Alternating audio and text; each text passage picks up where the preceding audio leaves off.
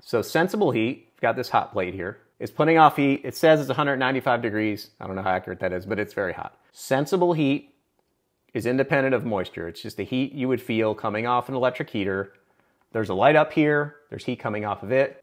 Sensible heat has nothing to do with the latent or the moisture in there. It doesn't matter how much moisture is in there. It's the same thing. So if I took my reader here and zapped it, it says 236 degrees. I don't know how accurate that is, but it's hot. It's pretty hot. It's independent of the moisture. It doesn't care how much moisture it is. Latent heat does care about the moisture. It has to do with the energy required to change the state of a gas or a fluid or water, etc.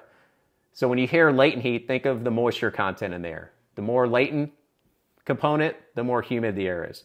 Okay? And this could be illustrated by wet bulb.